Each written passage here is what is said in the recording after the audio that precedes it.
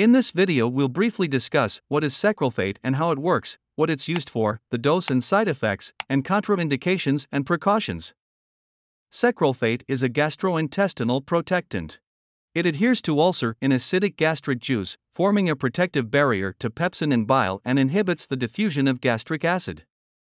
So it is used as short-term treatment of gastric and duodenal ulcer, maintenance therapy of duodenal ulcer, gastroesophageal reflux disease, and treatment of nonsteroidal anti-inflammatory drugs or aspirin-induced gastrointestinal symptoms and mucosal damage. It is available as tablets and suspension. And the usual dose for short-term treatment of duodenal ulcer is 1 gram 4 times per day, on an empty stomach, 1 hour before meals, and at bedtime, or 2 grams twice a day, for 4 to 8 weeks.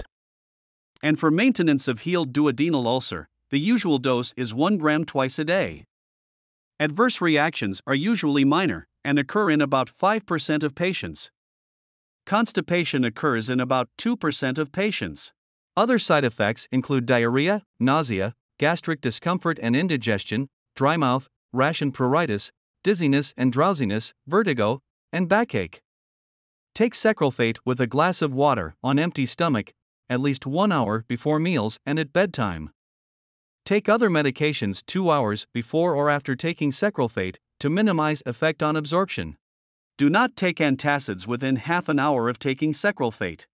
And avoid concomitant use of other products containing aluminum, such as some antacids.